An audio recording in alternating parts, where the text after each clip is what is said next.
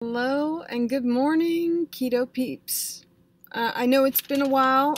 You know, my life's been a crazy jumble lately, and sometimes we lose track, and I'm getting back into the groove, trying to make some more videos. I had some stops and starts. I know y'all don't want to see outtakes of those. They were mostly awful. So, I usually make a, 5 keto questions answered, those kinds of things. And I had written down some stuff that I wanted to cover that I felt like some of my clients, as well as some of the groups, it came up a lot in the rooms, and everybody was kind of confused about it. Just things like the first one, sticking to it. How do you stick to this? Like when you start, you have all kinds of motivation, especially when you are a weight loss patient. You have all kinds of motivation in the beginning, and you lose those first couple pounds because of, water. And then after that, you slow right down again. Keto, I try to explain to my clients, is not about enormous amounts of weight loss right in the beginning. It's like any kind of weight loss. You took time to pack it on, so it takes time. It takes twice as long to get it off. So it's about consistency, and it's about, managing your program to fit your life. And a lot of times what people try to do is cut everything out all at once, and that never works. So, I'm sick of doing this.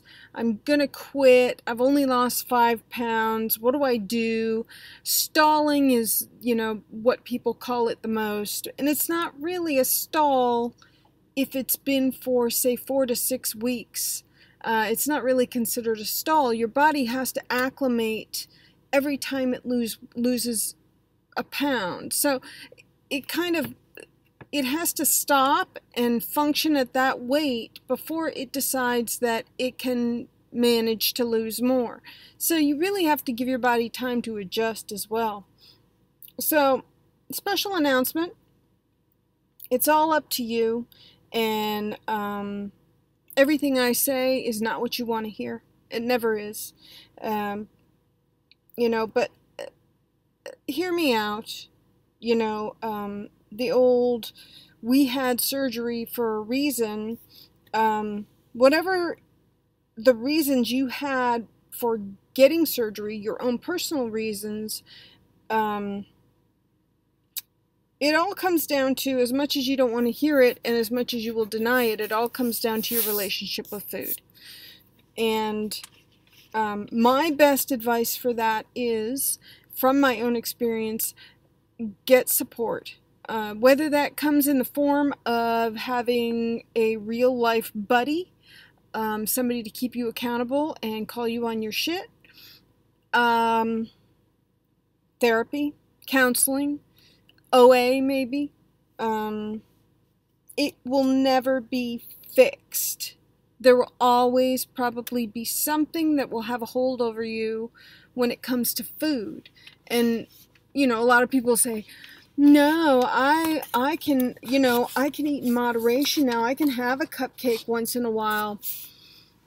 That might be true right now, but in the future, like, I am the ghost of Christmas future, and this is 10 years in, and I'll tell you right now, I had moments where I thought I could eat anything too. The problem with that is it catches up to you, or you lose control of it, or it becomes one too many cupcakes, or luckily I have dumping really severely, so that keeps me in check. But sometimes my mind will override that and say, you know what? Screw it. I'm going to dump, but I'm going to enjoy it. And then I pay for whatever I indulge in. And that's my own doing.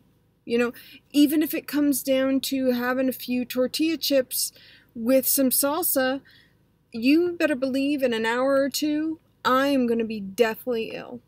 but I plan for it if I do that.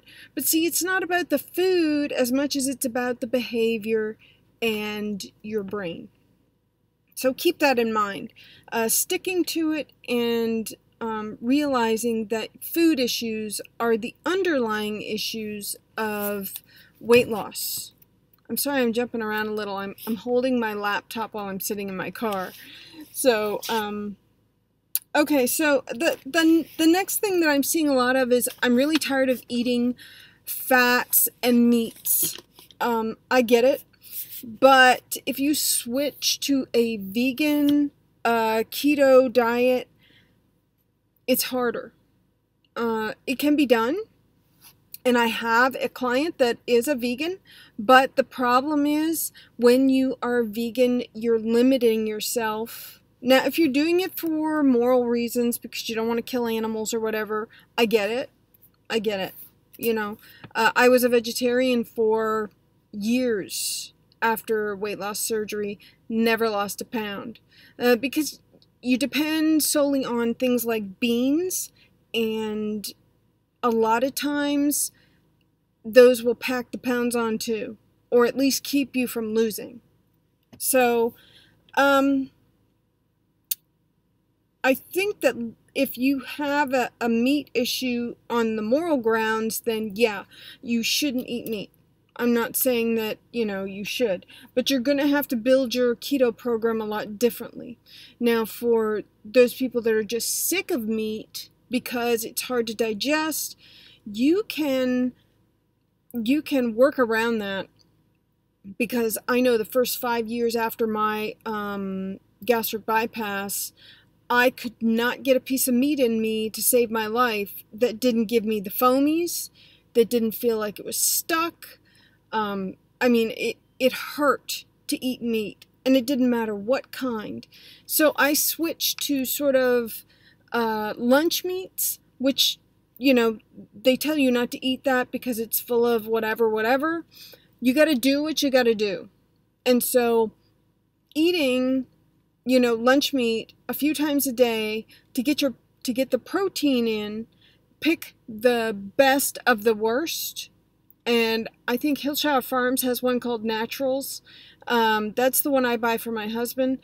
They have turkey, roast beef, whatever. And let me tell you what, I never had an issue with those. And even if you, like, instead of just eating them whole, dice them up and throw them in with some eggs, it's not that heavy meat taste, like if you're trying to eat a pork chop or a piece of steak or something like that.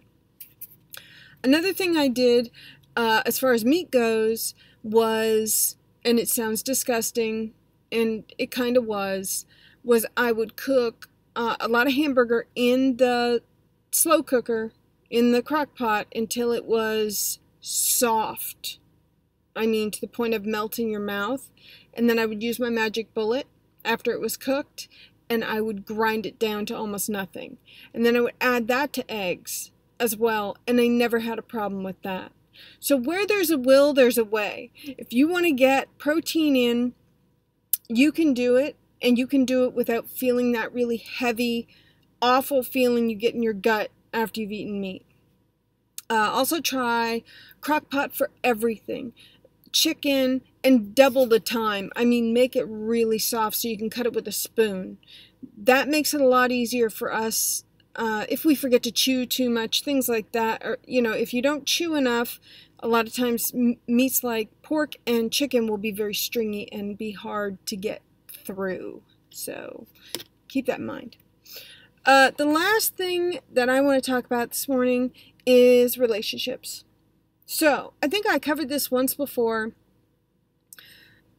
When you have weight loss surgery, if you have been a big woman or a big man, and your spouse married you that way, or your girlfriend or boyfriend met you that way, and that's the way that, you know, you have been throughout a relationship.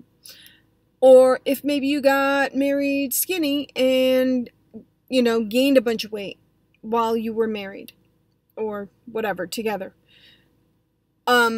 We had an issue, and I knew this prior to getting weight loss surgery. A lot of people were saying, oh, the divorce rate is really high. My relationship went to shit, and I don't know why, and I can tell you why. So, 9 times out of 10, this isn't everybody, okay? This applied to me, applied to a lot of people I know, so take it with a grain of salt. But you go through a transformation. When you go from a 320-pound woman that nobody looks twice at, people scorn you, children laugh at you, you know, you have a very different reaction from society when you are a fat woman as opposed to what I am now, which is a tiny woman. So I went from 320 to 124. Took me 10 years. So I had a kind of a middle ground there where I wasn't fat and I wasn't skinny. I was kind of just blah in the middle. But I got a lot more attention even at 180 or 200 than I ever did at 320. And it does something to you. It might be an age group thing, you know, I don't know. I was 40s, so late 30s, early 40s, and I loved it. I loved it. It's intoxicating to have people pay attention to you, especially men. And when you get a lot of compliments and men look twice at you, it can become an issue. So, I mean, I never acted on any of it. I loved it and I sought it out for a while. And, well, it was confusing at first because, you know, I wasn't used to it. And then I sought it out. And the whole time, my husband put up with me. You know, becoming very narcissistic, becoming very self-involved. We do that. A lot of us do that. You can see why they sometimes will get jealous or say things that are hurtful, because hurt people hurt.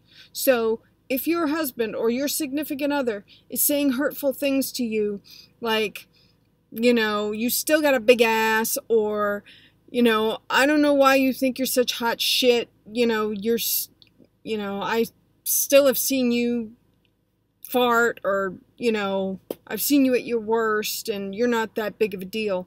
It's because they're very insecure and very scared that you're going to start looking and feeling better and dump them. That's the main reason. So you have to, at the beginning of this, have some real tough discussions about, I love you. It has nothing to do with what you weigh. You know, I understand you're going to go through changes. We had to go to counseling a couple times because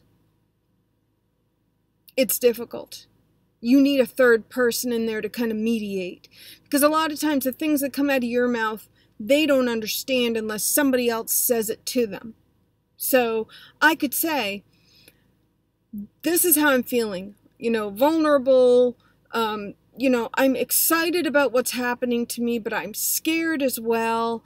I don't know where this is going. I need you to just hang on and let me do this, whatever it is I need to do, and I'll normal out after a while.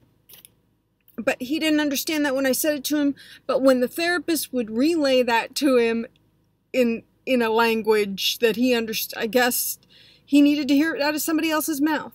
You know, she loves you, she's going to be there, she's having a, you know, and I had to make some concessions too, and compromise and say, okay, I'm not going to do this behavior anymore, I know it bothers you.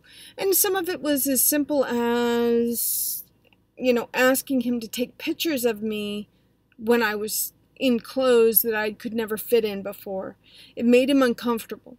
So, you know, things like that. You kind of have to adapt. And I wanted to keep my marriage. I love my husband. So he was very insecure. I'd been obese as long as we'd been together.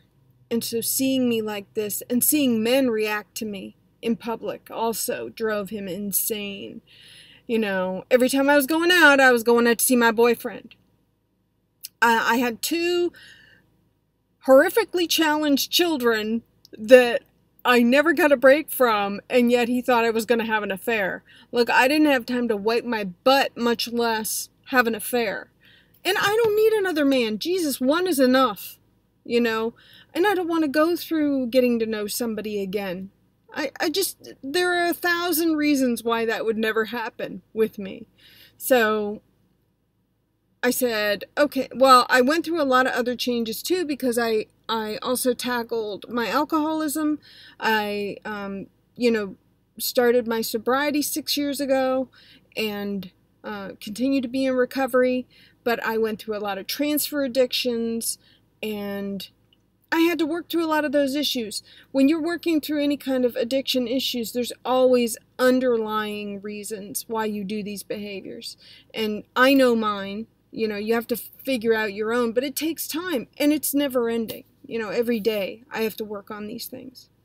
So when it comes to relationships, if you feel like you need to, get help, because it will help you. Now, if you've had a bad relationship from the beginning, or you got married for the wrong reasons, or you were on a downward spiral before the weight loss, it could end up badly. So, maybe try therapy. Sometimes it doesn't work out. Sometimes people change too much and have to move on. But, I always think that making a concerted effort, especially if you have children, is a good idea at first before you just give up the ghost. So those are the questions and the kind of the things, the issues I've been seeing in the rooms lately. And I just wanted to put my 2 cents out there. I know I'm in my car. Today I'm going to the storage unit, and we're going to pick up some stuff. We're leaving on Friday for our magnificent, giant adventure trip. We're camping for a week, and then we're jumping on a cruise ship to go to Belize. And I'm so friggin' excited. I can't wait. But I will be taping as much as I can, because, cruise ship, very spotty internet. I bought an internet package through them so I could get Facebook and stuff. So I might just do some lives. That might be easier than trying to post to Facebook. So, y'all take care. And don't forget to like and share. My God, I'm almost up to 6K views. I can't believe it. It's not even been a year. You guys are really pumping me up.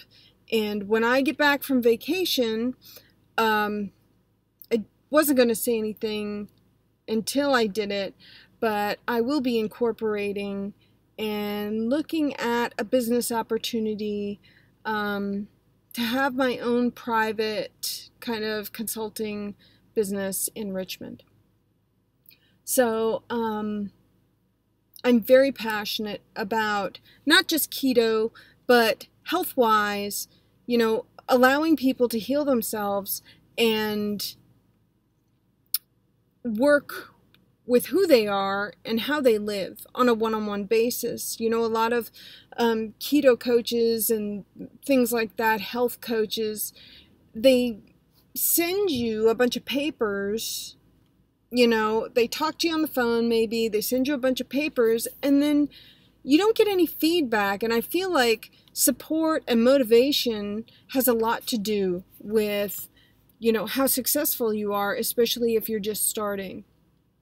So my approach is more of a one-on-one, because it's locally done. I'll be working within this area.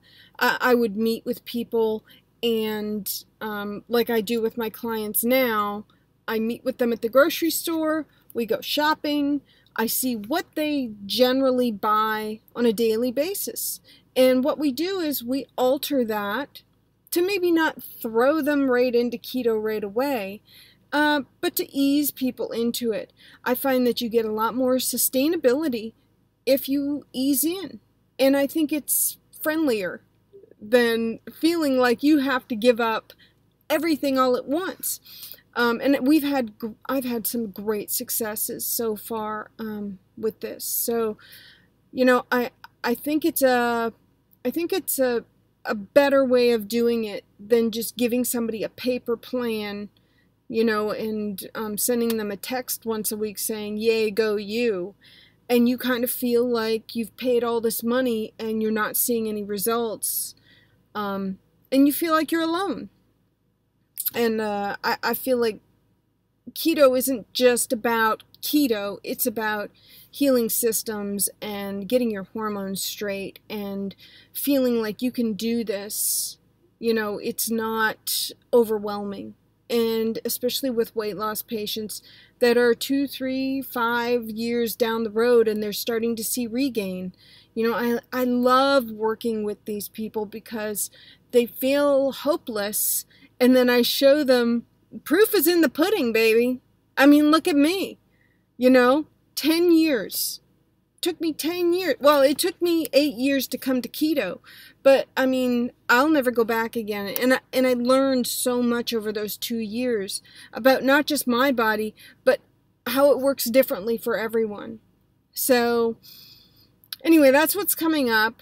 And if you don't see another video from me, I'm apologizing ahead of time. I swear I'm going to post some on vacation because I want to show y'all that vacations are doable on keto. You definitely can do this. Will be our third cruise.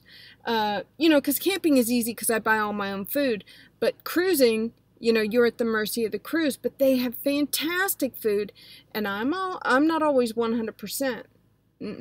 Because we go to places where there's some cultural food to die for, and it ain't keto, and I don't care. I measure out, what I can do, because I'm below goal too. I can afford to, gain a little bit of water weight.